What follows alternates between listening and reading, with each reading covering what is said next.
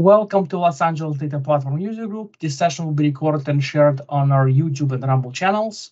Good day, actually good time of the day, everyone, whenever you are. By the way, please drop your city and country into the chat so we know which communities we're serving. Welcome to Los Angeles Data Platform User Group. Thank you for joining us today. My name is Steve, and I'll be moderator of this virtual meeting. I'll be joined by Yelena. If you're new to our user group or trying to keep up to date on our meetings, you can check it on Eventbrite. We also have Meetup. You can also send us an email directly as well. All these three hyperlinks are clickable. Again, if you try to follow us on all the social media links are there. At least all the main ones. This way you can keep up to date on upcoming meetings, any videos that we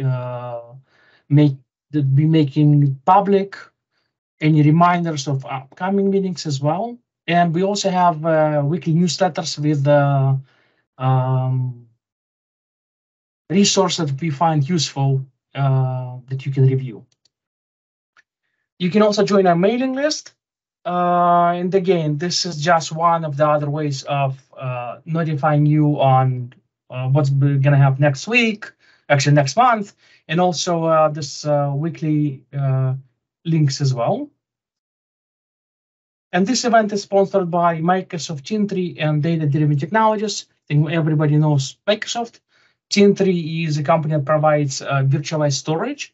And Data-Driven Technologies, or as we call it, DDT, is the nonprofit that funds this user group, as well as SQL Server in LA, or as we call it now, Data SQL Server in LA. And it's also going to be funding SQL Server in Silicon Valley. That's going to be on that upcoming survey in San Jose. So if you have nothing better to do, or if you actually want to have more knowledge into SQL or data, you can join SQL Survey, and I'm going to drop the link here now. When is that going to be, Steve? It's going to be October 21st. It's this Saturday. Oh, wow. SQL Survey SV. And of course, this is not remote. This is in person. During the presentation, please feel free to drop your questions to the chat, and I'll voice them out for John. And without further ado, let's move to the rock star of today's online meeting. John, please take it away and introduce yourself. Sure. Good evening. My name is John Miner. I work for a company called Insight Digital Innovations. They're out of Arizona, and I'm a data architect. So basically, I design software for a living, okay? More specifically, data platforms and reporting. So I am going to take over sharing, and I'm going to bring up Chrome and talk a little about myself. I've been awarded the MVP from Microsoft for 8 years. I love being part of the program because it keeps me current with what's being changed at Microsoft, and there is always a lot of change. Okay, if you're curious about my, submissions, you can go down and you can look at, what events I'm doing, right? And you can go through here. I'm going to close this one, and we're going to talk about my GitHub page. My GitHub page is John Miner 3 Community Work. And when this is done, I will be dropping a new presentation here, and it's called What's New in Azure Databricks, and that's what we're going to talk about tonight. If you like what I talk about, and I write about a lot of things, especially Apache Spark, you can see a bunch of articles here as well as Databricks. Please go to MS SQL Tips. Jeremy, I've been writing for him for almost 10 years, so almost 125 articles. So I'm going to close that, and we're going to do, let me go to the desktop and then show you close out of here. So this is the desktop right here, and we're going to talk about Azure Databricks. And usually part of Azure Databricks, you're going to have a bunch of things like Databricks. You're going to have a storage account. You're going to have a key vault, which is backed by secrets in Azure Databricks. And you're also going to maybe use log analytics to keep track of things, okay? So let's bring up the slide deck, and we'll start talking about tonight's topic. Just going to minimize this. I'm going to stop sharing my camera so we can get more of the screen, and I will, at the very end, turn it back on. So with that said, let's minimize this, go away. It's not going away. Maybe it's Windows 11. I got a new operating system, so there we go. And let me make sure I'm in presentation mode. So I am in presentation mode. Great. So I'm going to be talking about what's new in Azure Databricks. Okay. And if you want to reach me, you can send me a note, john.miner@insight.com. I'm also on LinkedIn. And once in a while, I tweet on Twitter. Like tonight, I was tweeting about talking at the LA Data Platform User Group. So purpose. As a data engineer, it's very hard to keep up with the technology's changes, like I said, right? And top tier companies, okay, are enhancing their offerings to keep pace with their competitors, okay? So let me tell you a little about Databricks. It was first released on AWS in 2015, and it was later released in Azure in 2017, and recently released on Google Cloud Platform in 2021. The main game changer that happened to the product was the Delta format, which was released in 2019. And basically the Delta format, what does it do? It gives you transactional integrity, okay? And what they did is they slapped on log files onto Parquet and basically created a table format that looks like a relational table, okay? And this is for cloud workloads, okay, for working with a data lake. So today we're going to talk about what's relatively new in Databricks. Some of these things might have happened last 2-3 years. I've been using Databricks for probably about 4 years now, constantly. And, unless you're paying attention, you might miss like some of the things that have changed. So let's talk about topics. We're going to talk about core topics. How do you do data engineering with Spark? Okay? So we have to start off with some basis.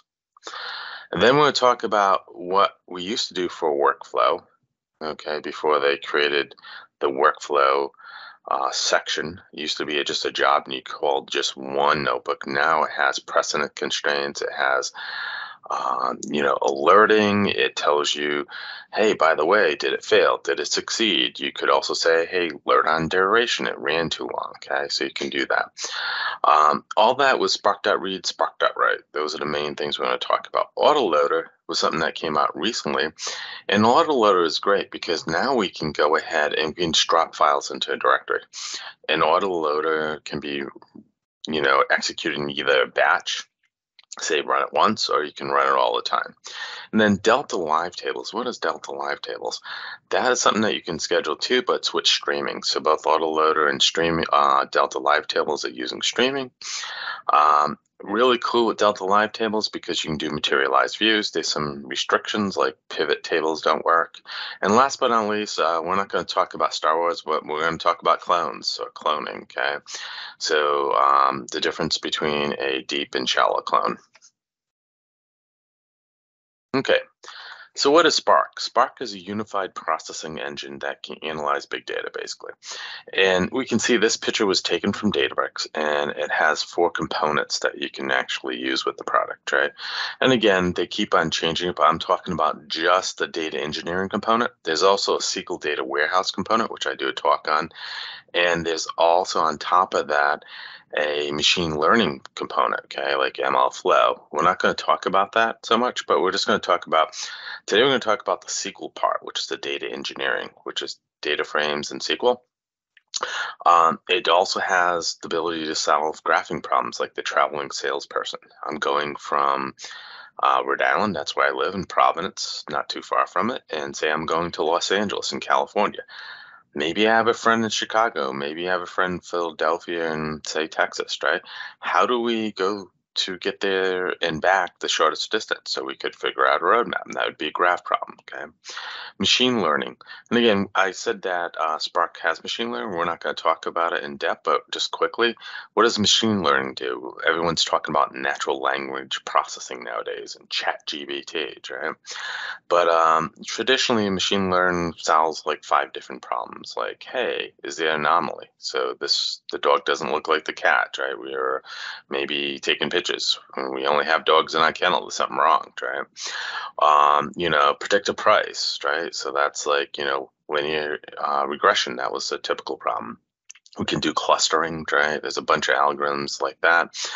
And last but not least, streaming. It's the Internet of Things, right?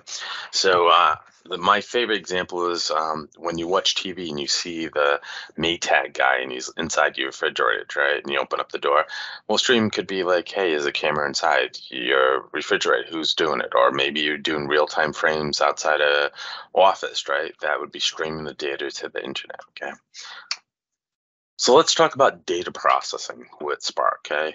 Spark is like many of the modern data distributed systems, and Snowflake's kind of the same. It uses JVMs, right, or virtual machines, right? And we can see that it's made of one or more virtual machines.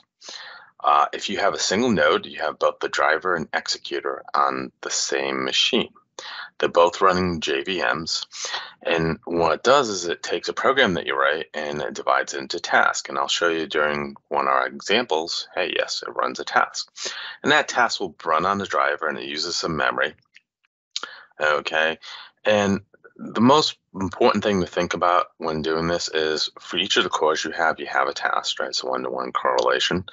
And it's good for parallelism in how you partition the data. So if you have big data, you try to make the number of tasks or slots match the partitions, right? So in this example, if we had a huge amount of data and we wanted all the executors to work at the same time, then we would want to partition in a count of 8 because we can see there's 8 slots, okay?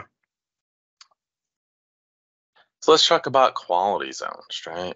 Well, when you use a data lake, you want to move data from bronze, silver, and gold, okay? What does that mean? Well, they're just qualities for like if you're in Olympics, right? You're in last place, you're bronze, right? Silver is second place, and gold's the same thing. It's also in terms of like how you're refining the data. So usually bronze is where the raw data drops, okay? So, and we can see this is also depicting, this is again a picture from Databricks, but on the left-hand side, we see streaming and batch. This is a Lambda architecture also. So you have a fast lane, which is streaming data sets, Delta, live tables, and you have batch. You just run a job on a schedule, right? And you can see this little thing that looks like a wave. Okay, that's the delta, okay? And when you go from raw, you might go to refined. And usually when I do this talk, I talk about the customer table.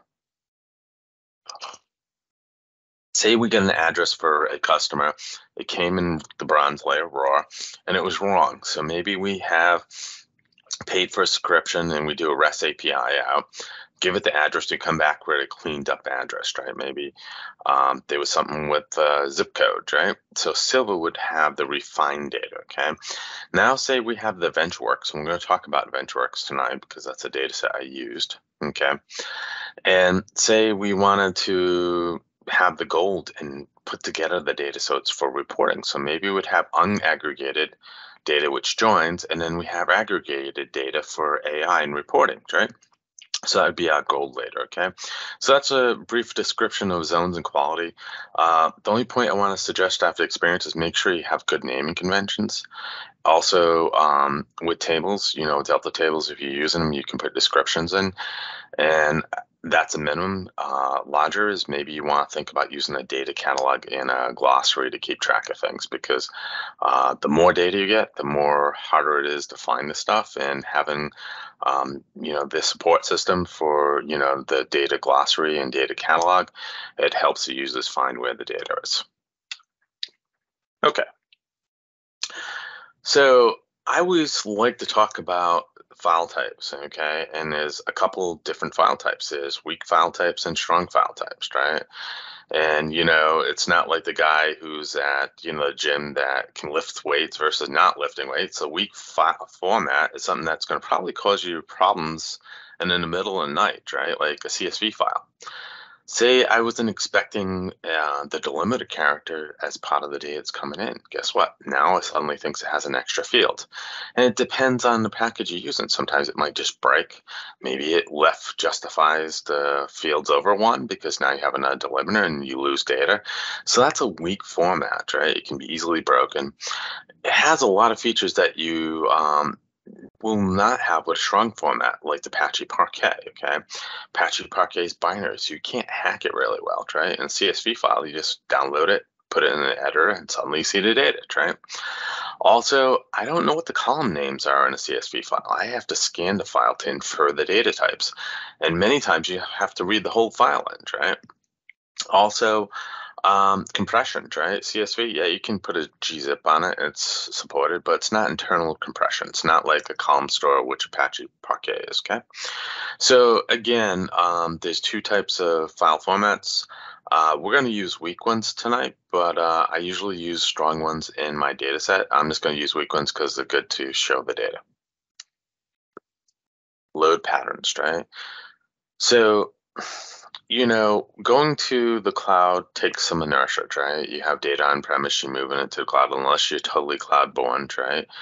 And so if you have 4 terabytes of data on premise and you want to do full load every day, that means you have to stuff over that pipe, even if you compress it, say 50%, 2 terabytes of data. It's a lot of data to move, right? So full load pattern's really good for small data size, right? Incremental load pattern still involves a full load. So if you have that 4 terabyte and you want in the cloud, at one point you have to move it. But going forward, what you do is usually get an incremental, a delta, right? Not a delta table, but a delta file, okay? Not the format of the file, but a delta, like meaning a small chunk, okay? So give me today's data. Okay, and with that, you could do an upsert pattern.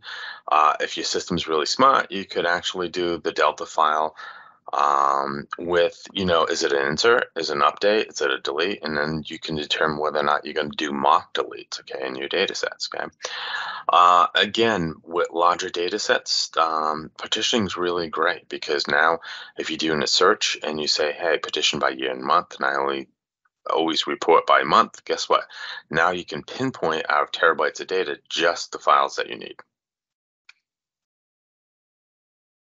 So, like I said, the most important thing that happened to basically Spark in general, and this includes Synapse and, you know, Fabric now, right? Because they all use, you know, Spark engine as well as Delta at Databricks, is the Delta file format. Before this, you know, you didn't have ACID, and you don't have to worry about ACID so much in the data lake because it's not an OLTP. You're not having thousands and thousands of transactions, but you still want to have your loads not bump into each other. You also want to have enforcement of the schema. Time travel is great because now it can tell you, hey, what did I load yesterday versus today? And there's some isolation for multiple readers and writers, and it's open source, okay? So let's talk about data engineering in its simplest form, right? And this is a quote from Wikipedia. Data engineering refers to building the systems that enable the collection and usage of data. So there's really 3 things you really need to know. Spark.read, that reads the data into a data frame. Spark, the PySpark library, and it can use either data frames or SQL to join data and transform it. And then you want to write it back out, right? Spark.write. Okay. So we're about to go into our first example, okay? And we're going to talk about before workloads. What did we have to do? Say I wanted to load the AdventureWorks database. How do we do it, right? Well, we create a parent notebook and we create a child notebook, right? And the child notebook would be our worker. The parent notebook would pass the information to tell the child how to do the work, okay? And we'd schedule it to execute. It's a very simple design pattern, okay? The problem is it's very hard to enforce constraints between the notebook calls. So say, hey, I want, you know, the first notebook, which maybe loads customers, to finish before I load in. I also want accounts to load before I load sales, okay? So we have 2 loads that we need, and the third one's the dependent load, okay? How do we do that? Well, it was very hard to do. You would have to call each one and hard code it. It wasn't something that was easy, okay? Second thing is, how do you learn on failure? Well, yes, you can go ahead and send an email out, but there wasn't really anything built into the product to do it, okay? So we're going to do the first example, and we'll talk about before workflows.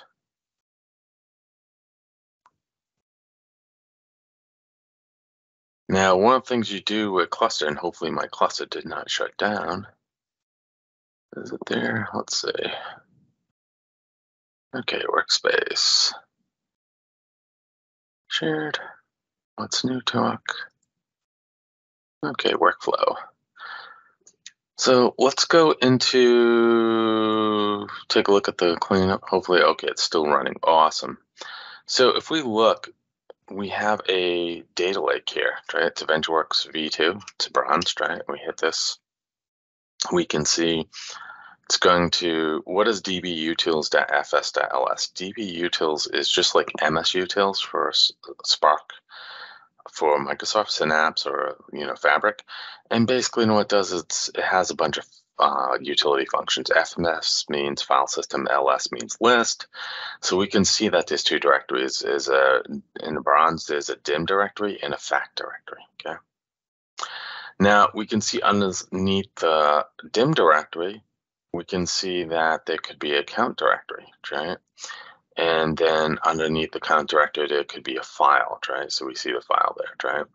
And the same thing with the fact. There's the fact, and there's a Silva directory. And again, I'm going really fast. I'm not going to run each one of these, but I'm just showing you the directory structure. And if we look on the Silva dims, we see them all, right? That is how it's mounted, okay? And here, that's a mount point. It's one way to do it.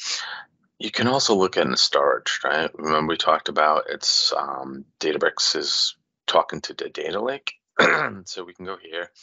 It was VentureWorks V2, bronze, right? Dim, and now we can see all the directories. We can go count. We can see there's our CSV file, okay? So back to the demo, we have all these. What we're going to do is we're going to rebuild, okay, in this demo, the dim, okay, which is a database, right? So it says spark.sql drop database if exist. And it's gone. So I just deleted. Now, these are, remote files. I'm not actually, they're unmanaged tables. So I'm not actually deleting the table or information. I'm just deleting it. And then I say, okay, delete the database here for dim. And then I'm going to do this. And so that one said create the database. This one did this. We're going to look for facts now. It's gone. And now we're going to create the database of facts, okay? And then if we say, hey, show me the products, right, this is going to fail because it shouldn't be there, okay? We can double check that by going to the catalog too. This is the catalog, okay? And we can see dim has no tables, fact has no tables, okay? If we go back to recents and we're looking at, this was cleanup. I want to go to a workspace though. Okay, so remember we said a parent-child relationship. The parent is going to be the run ETL process, okay? We're going to schedule that. The child is going to be the load delta table. Now, when we write programs, okay, in Spark, we want to write a program that's useful and reusable, right? Okay, that's the basis of anything that you do in software design. And one of the things you're going to learn right away, there's something called widgets. Widgets allow us to pass information, right? So we can pass the path. The data lake path versus the file path. And we can say, hey, turn debugging on that. We can say, because the CSV file, we want to not infer the schema because it will take us more time to do that. We just want to tell it, hey, these count key is an int, okay? We also talked about how partitioning, affects it. So we're going to pass the partition.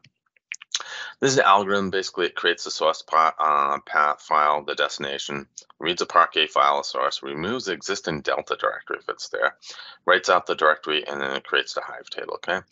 So we can go through each one of these. This is basically defining the widgets if they're not there.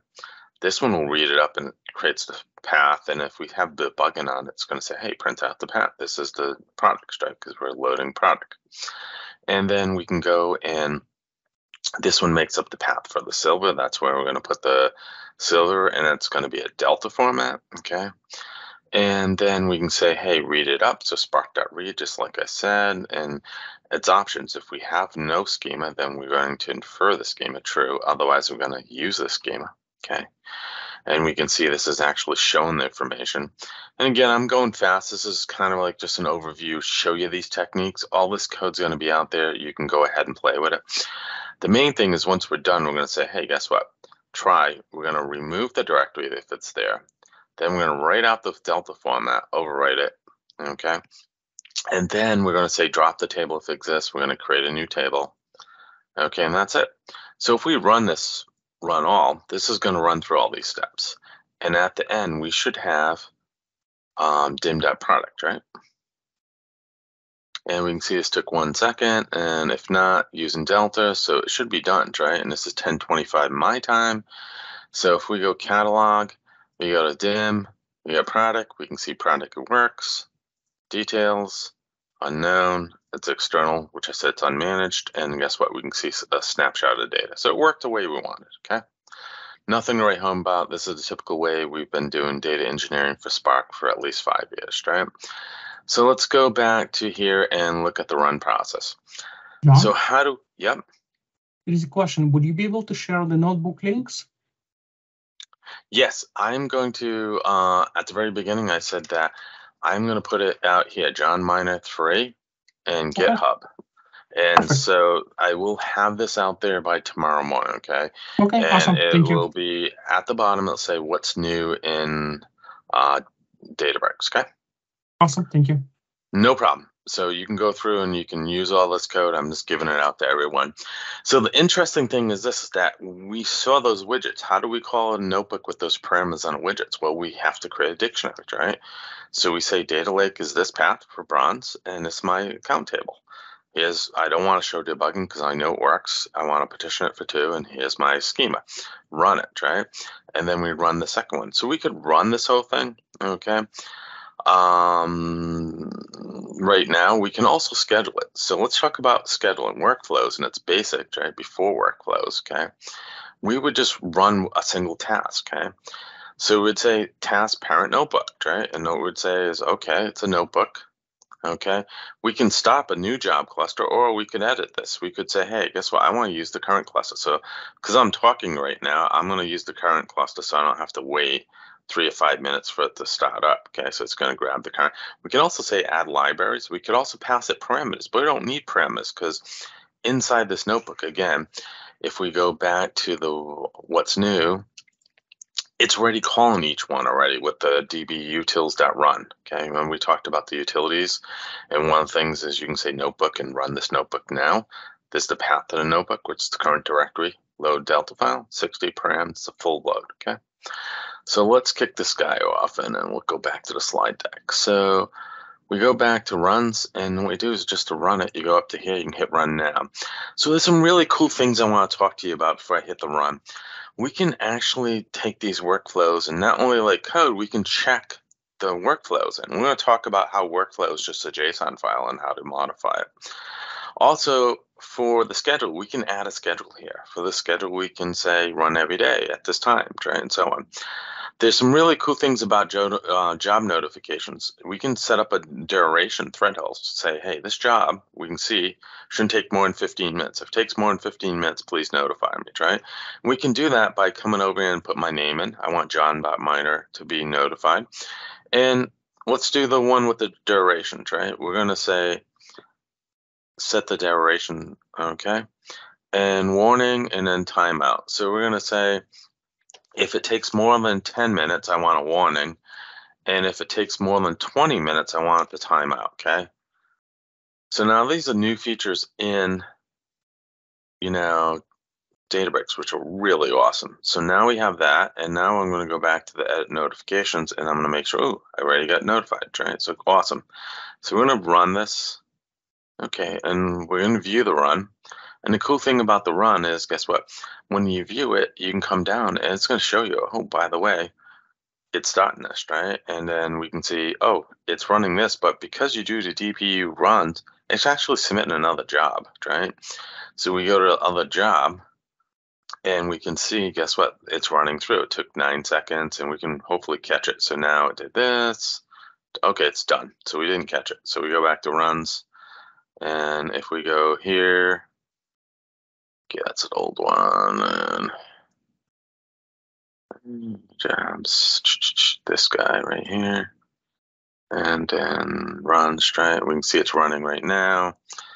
And then we see this one took 20 seconds, so maybe we can catch one. This one's running right now, so this might be really hard, but hopefully I can catch it.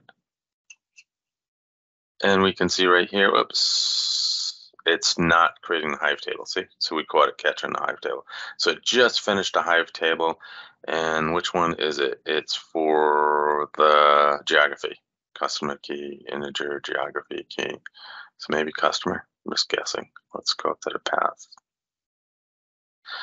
So anyways, that's how you set up old school. Let's talk about new school, okay? So that's before workflows and after workflows. So after workflows, we can create a child notebook, but then we create the job. We don't need that power anymore. And we create tasks to call the child book, and we schedule it, execute it. So this is a simple design also. But the cool thing now is we can force constraints. Remember I said we can say, hey, count has to be loaded before customer, and account and customer have to be loaded, say, before internet sales. We can do that. And again, we can add the alerting, which I just showed you, okay? So if we go here, I'm not going to run the second one because I'm running the first one to load the tables, and I'll show you when that's done. But if we go to workflows and we go to after workflows, I have two examples. I have a small one and a big one. I'll show you the bigger one and the reason why I did it this way. So on this one, whoops, I always hit the wrong button. There we go. I want to go task. We can see now we can do the same we did on the first one, but now we have to do a few more things. So all that data that I was passing along, now I have to put the data in as parameters, okay? And it's kind of difficult, right? It's kind of tedious because we can say, okay, say I want to add a new notebook, okay, and I want to change this, right? Then I would go ahead and say task, right, and then LA, right, user group, okay? And then I'm gonna go to the full load, right? So I'll find the full load, says the full load, hit confirm, okay? And that's fine, right? But the problem now is, see, it doesn't understand the parameters. We have to add each one by hand. It's kind of difficult. See, I had to do 100 of these. This could be quite time consuming, okay? We're gonna talk about a way to do that without actually, once we get one or two of them in, we can repeat it, okay? And then we can use the CLI, which is the command line run time, to do it, okay? So let's go back to job number 3, and I want to show you something really complicated, and I'll show you how he did it. Let's look at a task. Hey, wow, look at that. Look at all those tasks. So if we, maybe I went too far in, how about center it and then zoom in? Plus, plus, plus, plus. Okay, so we have the EventWorks count in currency being loaded before customer. That's before the reseller. And again, this is arbitrary. I just did it. The main thing is all the dimensions have to be loaded before the facts, and there's only 2 facts, this call center here and the sales, right? But I just came up with something that looked pretty. How did I come up with that? Okay, well, let's go to the desktop where I have this presentation, and let's take a look at the JSON, because this is all JSON. That's all it is. So we looked at job number 2. I'm going to show you the real easy one, and then we'll open up the harder one.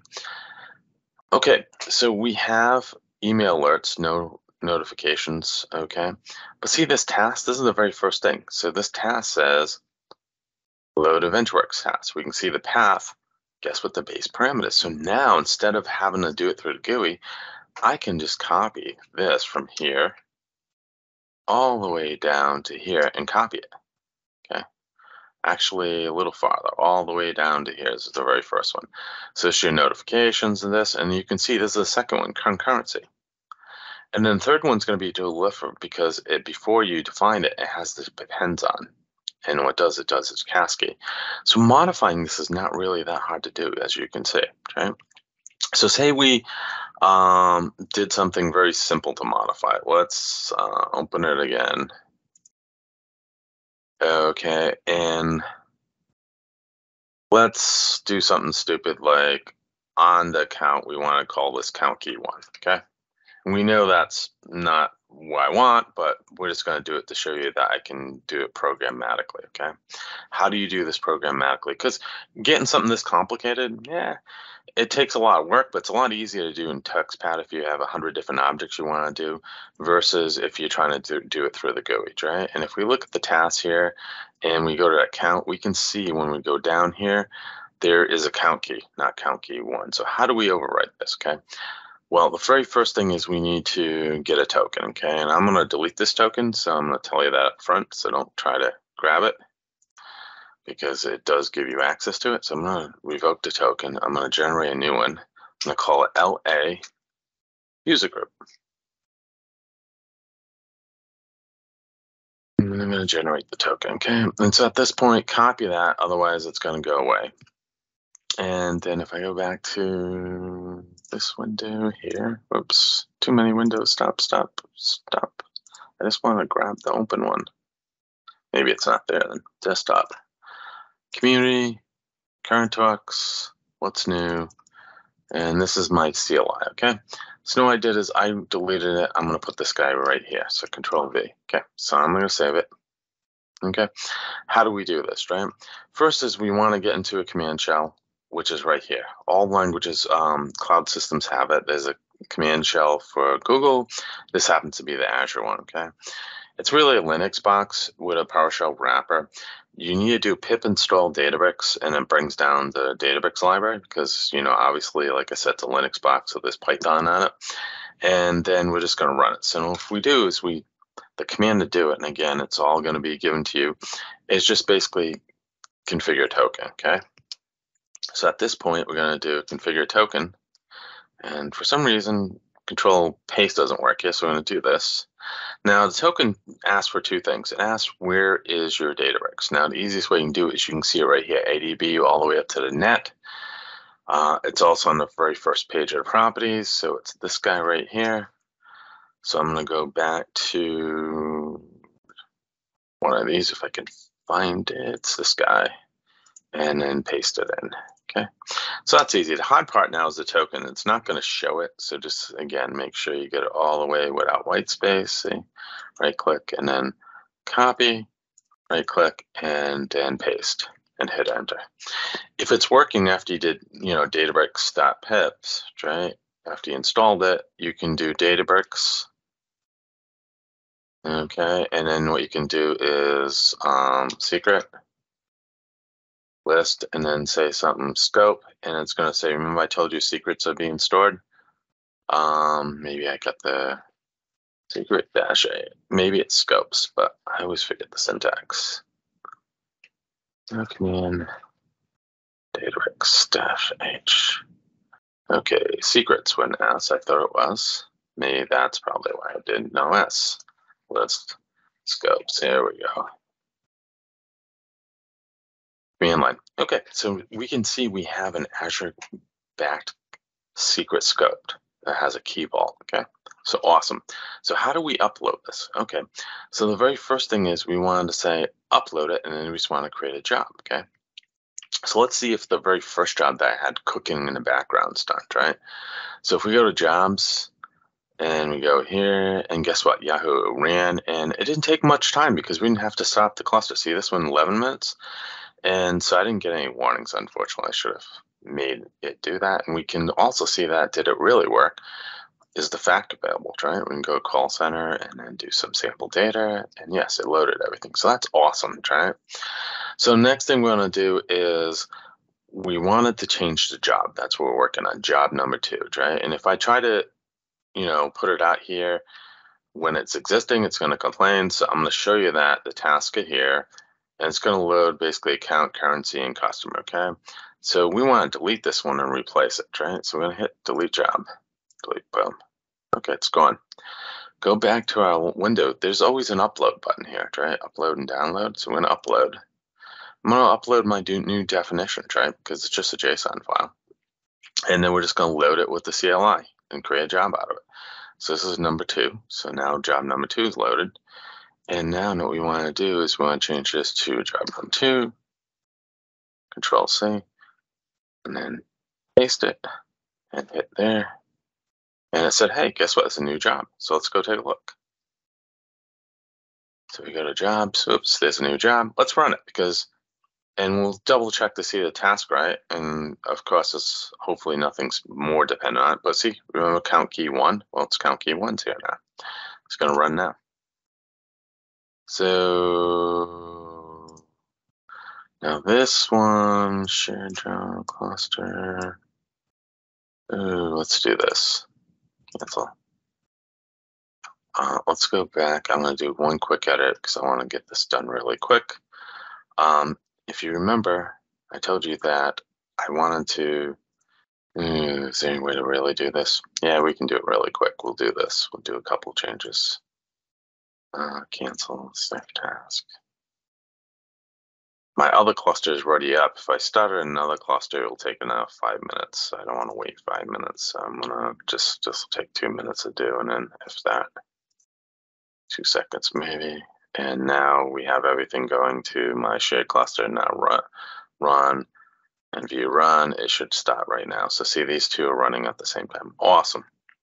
Okay, so what did we learn? We learned that, you know, using jobs, we can do precedent constraints. We can do a lot of cool things like alert on failure, alert on completion, alert on duration. Okay.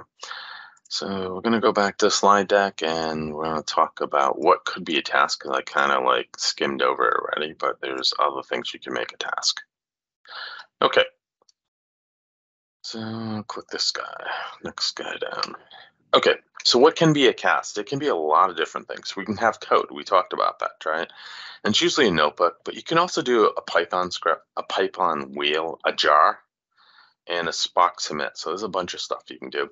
It also, the mixing and matching now with what you can do with, say, the SQL, right? So you can do in the SQL warehouse, a dashboard, a query, alert, a SQL file. Also, you can do a Delta Live pipeline. So I'm going to show you that. And you can also do a DBT, and DBT is a Python script for managing schemas, and they're a close partner with Databricks. And last but not least, you can do a control flow. So you can have one job call multiple jobs. So if you have something really complex, you can keep on building it up, okay? Let's talk about autoloader, okay? Because autoload, what does it do? It's a lightweight for light traffic. Okay, and there's two ways to do it. It basically determines, hey, I got something new coming in. Find the files. Either I look by file list and see, hey, I haven't done a checkpoint on this. I found it new. Or if you have a huge thing, you can set this notification service, which basically sets up a background service, so it's a lot more involved. File list is good enough. That's what we're going to do today. It also works internally on something called RocksDB. I just want to tell you this, but you don't need to worry about it. It's just a key value for store. It keeps track of the incoming files, and then checkpoints the files like, hey, I didn't finish loading this. It failed. Let's reload it, right? And streaming, it uses similar syntax as streaming. It's more scalable and reliable, okay? So this is the first step before Delta Live tables came out, okay? So let's talk about autoloader. External process drops files into the raw zone of the data lake. Autoload can append the data to the bronze delta type files. It can overwrite the silver ones at the latest record. Incremental loads could merge newest ones with the silver too, okay? What is it? Easy to set up. Must code for each quality zone, okay? Cons, can use parameterized notebooks, okay? So what we're going to do is we're going to create some JSON files and we're going to auto load some data. So before I was doing spark.read, now we're going to do something that, guess what? Streaming actually does the loading for us. So that's like the next evolution of working with files. And we can see that this is complete now, right? It took 11 seconds, and 14 seconds, so really quick. We look at the catalog, and if we go dim and we go to account, right, we have count one key. Okay, so guess what? I did make the change, okay? So we're going to work with this directory called autoload right here, autoload. Okay, and I don't know how that table got there, but it did. I will definitely drop that one. Anyone have a question? Nope. Okay, so we're going to go to third example. So we're going to go to workflows, right? Back to our main directory. So workspace, shared, what's new, and we're going to talk about the autoload, okay? So now we have these things as Delta. Let me make sure it doesn't do this.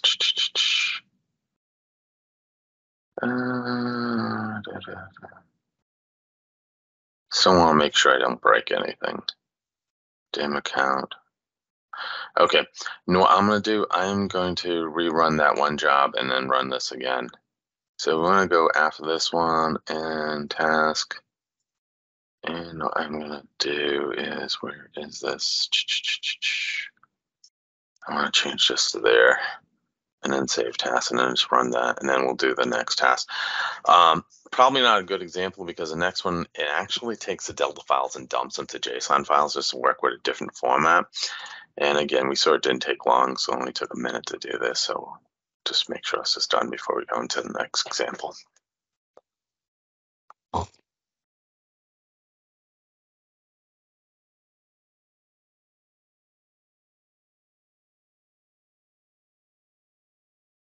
Took 13 seconds, interesting.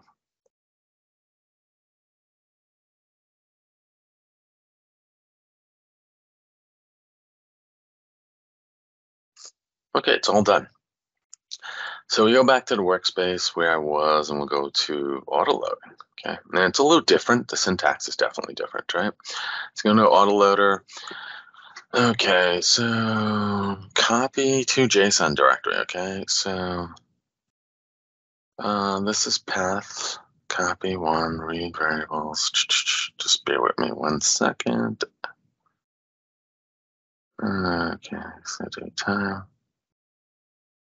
Okay, so which one do I run next? I apologize, I've only done this a couple times, so autoload JSON. So this is the one that says the data lake path, right? And it deletes the target. So, okay, so what it's going to do is it's going to create variables, remove target directory, start stream job, add columns, stop stream job, recreate Hive database, recreate if needed, and then recreate Hive table, okay? So this is going to do everything, okay, for auto, if I remember right. So let's go into the details.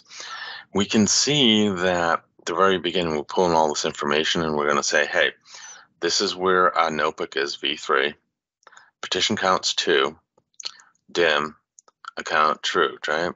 Then it's going to look for VentureWorks raw dim account for a file in v3. And then what's going to do is it's going to copy that over to the bronze, okay? And then we can see that it gets a count. And that's the starting count. And we can keep track of these counts, like the starting if we're doing appending and adding, and we can see what the delta's going in if we wanted to. And now this is the new syntax right here. So we're going to read stream, but the autoload's cloud file, so it's file-based, right? We're going to look for JSON. We're going to infer the column types, but you know it's JSON, so we know what it is. Where the location is, schema evolution, load it. Okay, so we're going to load it. Then we're going to add file name processing. Right? So we're going to say select. Now what this does is we're going to add the source file and the processing time as stamps to the table. We can re-partition to what we want. That's optional, right? Then what we're going to do is we're going to write. So this should be, again, so I've only done this twice, so that's off. So we're going to write it, and we're going to say merge a schema, use a checkpoint, we're going to append, trigger it, okay, done. And then we wait until it terminates. We're going to create the database if it doesn't exist. We're going to update the file and then grab the file count and so on. So let's clean this up to actually get this to run. So I'm going to do manual run. And what I'm going to do is I'm going to basically do, it's a Python notebook, so I'm going to do %SQL. I'm just going to do a drop database, right?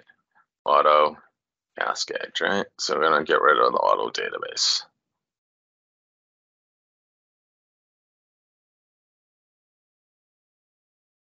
And it's gone. And what we're also going to do is, for giggles, going to close out this one. We're going to go up. It was V3, right? So if we go to V3, it's looking in raw for our files, right? This is our, we can see over here, there should be a JSON file if I can find the extension to it. Come on, right there, it's a JSON file. So we have the raw files. What I'm going to do is I'm going to delete the bronze because we're actually, and I just want to make sure this is V3, clones, raw zones. Did not understand why zones are there, but whatever. Always something. So I'm going to get rid of these two guys, right?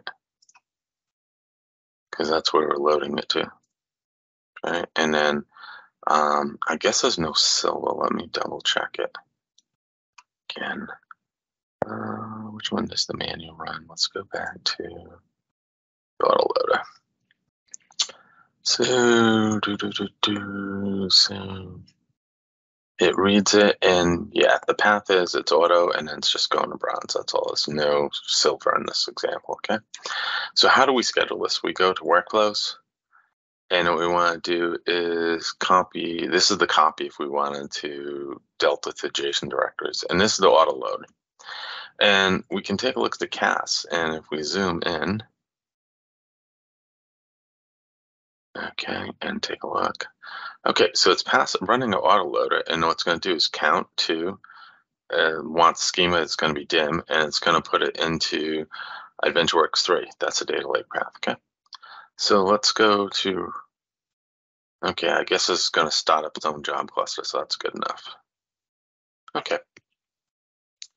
So we're going to multitask because I'm running out of time and there's still a lot of stuff to talk about.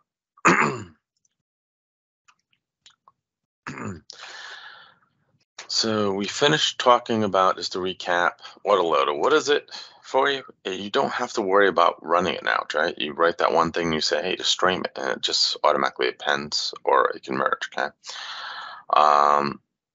So we can also do a full load if we wanted to silver, but we just did to bronze, right? It's easy to set up.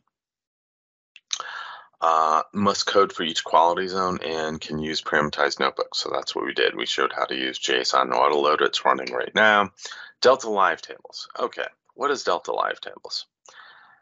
It supports a bunch of things: files, event hubs, and databases. I haven't looked at event hubs and database yet, but I've done files. It has two syntaxes: the SQL syntax and the Spark syntax. I'm going to show the SQL syntax. You have to use the GUI to set it up, and it can be run as batch or streaming. It's built upon autoloading, okay? And it also supports materialized views that can actually do data integrity, which is kind of cool. Easy to set up, built-in monitoring and logging. The big thing is you must get used to a new syntax. And the second thing is all the data, regardless of zones, has to reside in one database. So that is kind of like a stickler. So if you have something in which you want to have multiple tables like we did, I'll admit this person, like we did before, then that could be problematic, right? So if we go to here and look at our catalog, in example 1, we had a dim and fact table. If you went ahead and tried those two and you wanted to do that with autoloader, it wouldn't work, right? Because autoloader wants to do this. So here's all our tables here for AdventureWorks, right?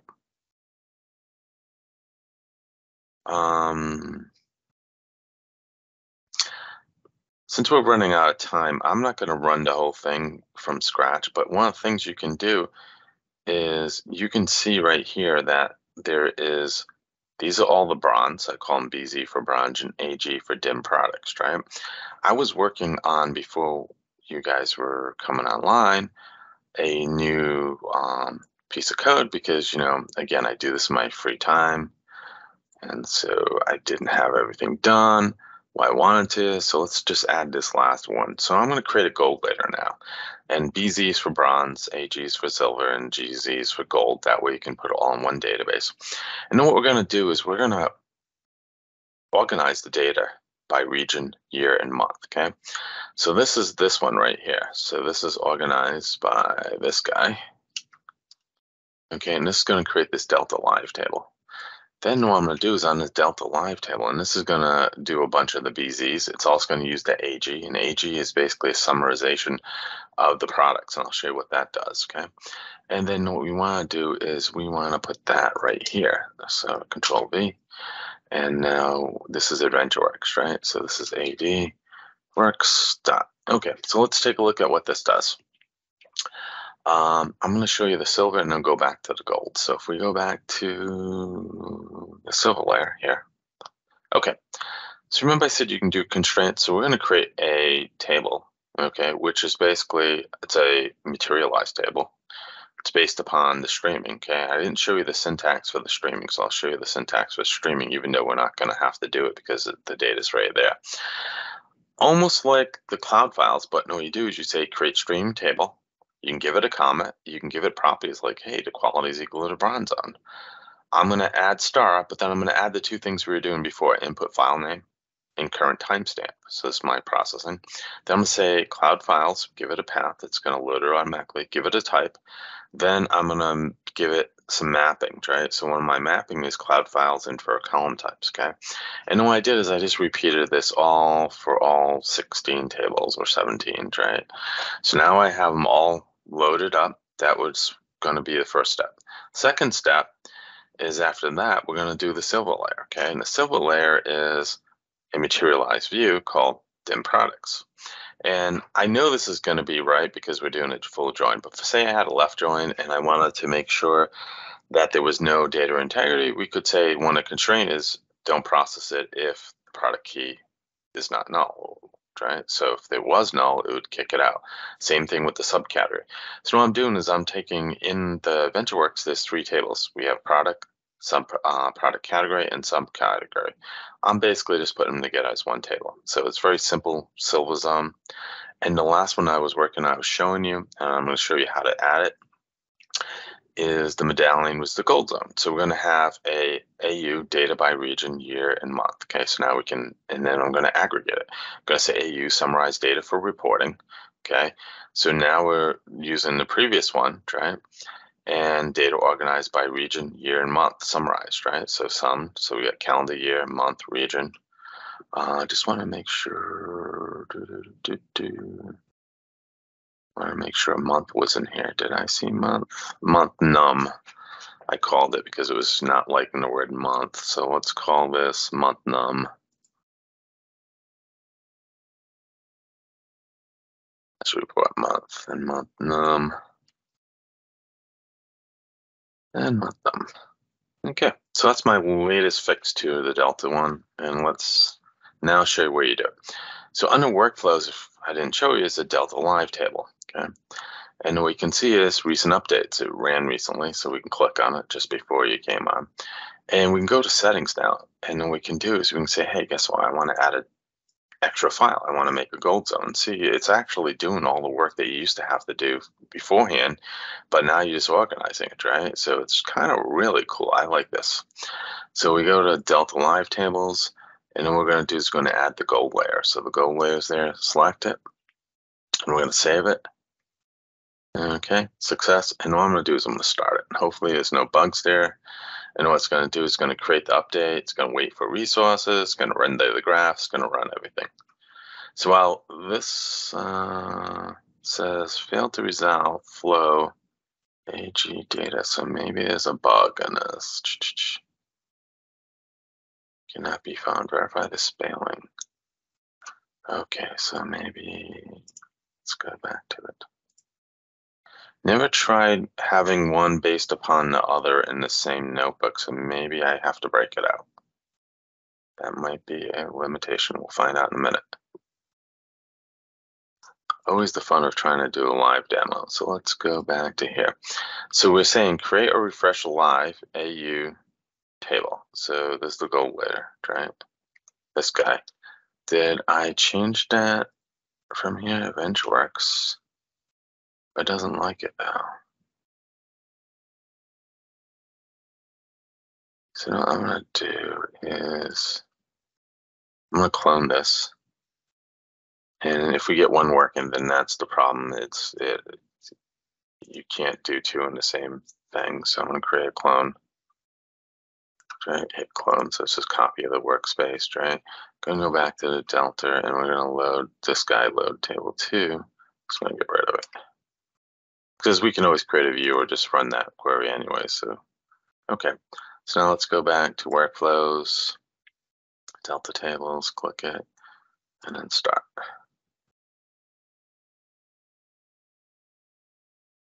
Okay, while that's running, let's go to the other demo that I had baking in the background, right? On the catalog, did it not work? Of course not. Or load. Red, why did it fall?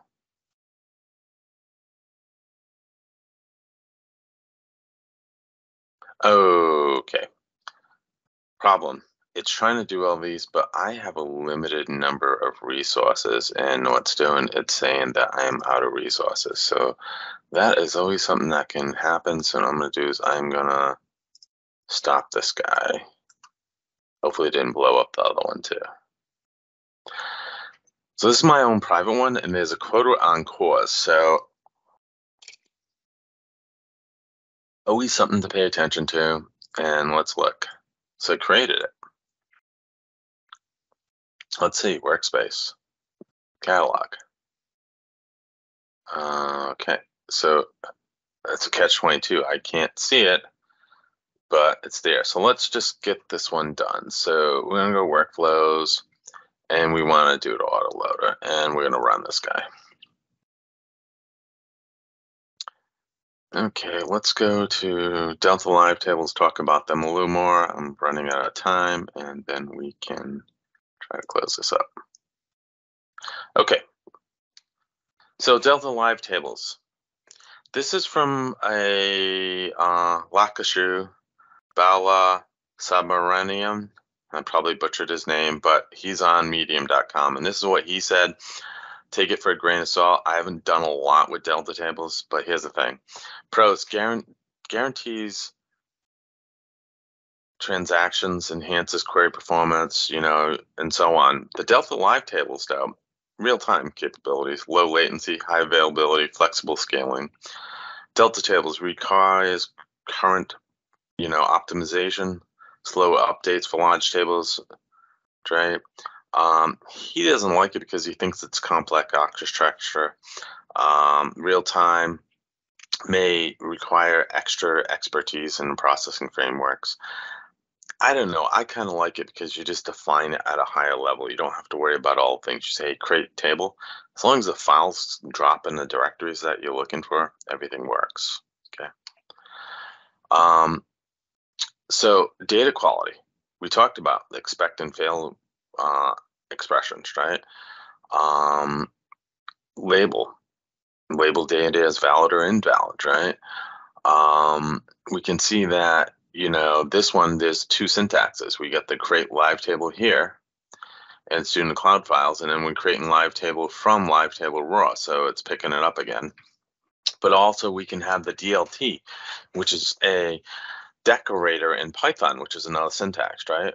It also supports change data captured, right? So you can do overwrite or effective dating. So there's some really cool features, advanced features, like you said on that.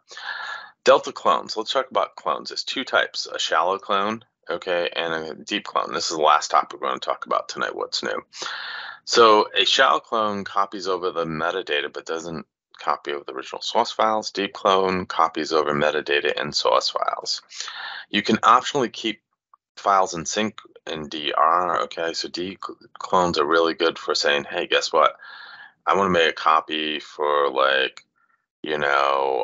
production down to QA, and it will create a clone for you. Okay, let's go back to the demos and let's see if these finish. So this one's running, and wow, it looked like it ran. Is it all done? Nope, still running. So we got a few more. We can see that the autoloader takes a little longer because it's doing streaming.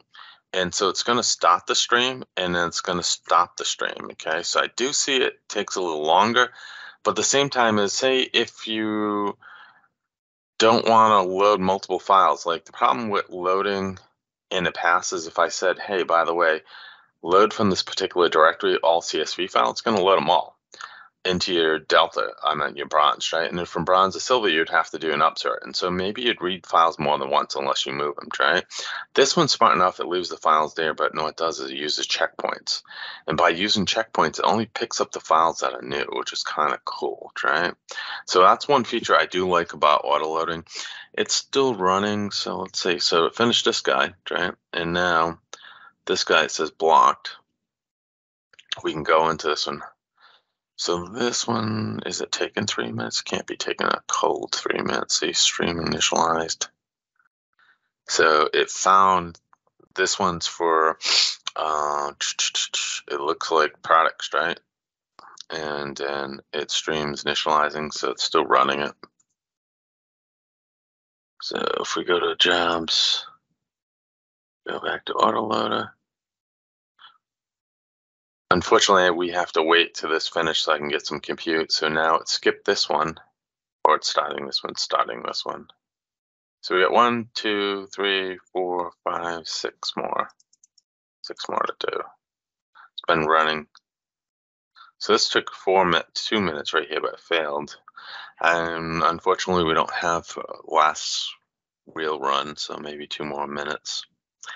Let's bring up at least the code and go over it. So when we do get a cluster, we can just finish up the last example.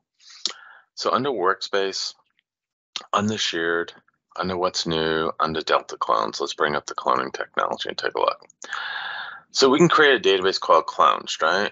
And what we can do is we can do a point in time copy. That's just if you don't say shallow clone, just say clone, it's going to create a deep clone. So we can say create or replace Delta. And we're going to look v4 clones, tables, deep clone. We're going to clone of the VentureWorks, which is being loaded by the Delta live tables, the Bronze Zone dim. Okay. We can also do a file copy, a pointer, create, replace table, shallow clone. Okay. And this one says create, replace auto on a VentureWorks, so we can, get rid of auto file and make it as a deep clone from the VentureWorks, and that could be kind of like cloning from one environment to another. If you had, them pointing to say like a catalog, you could do that, right? And we can say, hey, show where the key is, show the key, and then what we can do is you can update a new sheriff in town. Now this one was that. When we did this was a deep clone, so when we do VentureWorks and then we do auto and then we change the VentureWorks, guess what? It's not actually going to change the other one, okay?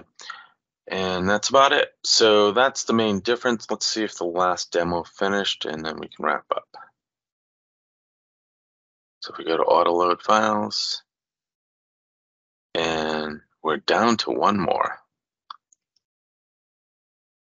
And this one is is it running right now? Hopefully it is.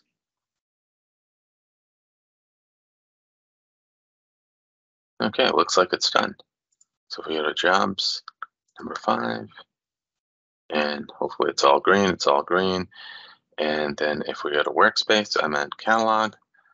Now the problem is to use the catalog, we have to have a cluster. And guess what? We don't have a cluster. So what I'm going to do is I'm going to stop my cluster again. I'll do a single node.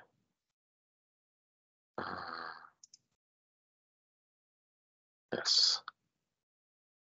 Just go on up, please.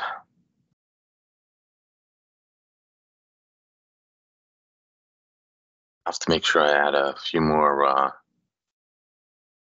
computing to my audit size. Okay. Why is it doing that? Okay, go back to reasons, come on. And we want to go this guy. Okay, I'm gonna wrap up. So let's talk about the summary and then we'll go back and take one more look at the auto and then I'll answer questions. So the Databricks product has matured over the years, okay? In the past, we've used to create parameterized notebooks to transform our files in a lake. Today, we have 2 new choices. Autoloader. just for files, not for anything else. Delta Live files will work with RDMS database as well as hubs, event hubs, okay? Autoload pattern allows for a quick ingestion of files, okay? Can use batch or streaming. Gives the developer fine-grained control over the code, right? And Delta Live files, okay, has extracted many details away from the developer. You don't care. You just tell it where the directory is, and you can start using this constraints to actually check up on your data. If you use the SQL, then it's pretty quick, easy. Finally, Delta cloning is a good point for point-in-time copies of data or placing read-only copy of the data in a low environment. And basically, you just have to keep up with it, right? So future is bright for engineers that keep on changing with the adapting environment. There's a bunch of references here about the Databricks company. Like I said, Data Lake was the biggest thing that happened within the last 5 years. Delta Lake, Spark pipelines, Databricks workflows, autoloaded Delta Live tables. The thing about the medium, I don't know about that. I have to spend more time with Delta Live tables to tell you that. Clones and cloning for DR. This is a really good one. This is by Danny Lee. He used to work at Microsoft. I know him when I was MVP, and now he works for Databricks. Okay, and that's about it. So I'm going to open up to questions. Steve, are you still there? Yep, great session. Awesome. Thank you. Thank you, John. Let's wait a few minutes for questions. Sure. I know it's a lot. And again, to recap, what did we talk about today, right? And I'll go back to it because I know some people joined later. We talked about data engineering core concepts, right? Spark.read, Spark.road. And we talked about how before workflows were there, right? We basically had to go ahead and worry about, calling one notebook from another. Now we have workflows. We have precedent constraints. We can say, hey, something failed, send me an email. Something succeeded, send me an email. Something didn't complete in 15 minutes, send me an email, right? Autoloader. Guess what? Now we don't have to look for a particular file in the directory. It keeps track of checkpoints, and as long as you dump files into the raw directory, it picks them up, right? Delta Live Tables is better than Autoload because not only works with files, but also works with RDMS, such relational databases, and it also works with event hubs and cloning. It's just a technology that allows you to make copy of those Delta tables, and those Delta tables we talked about are just basically Parquet files with log files.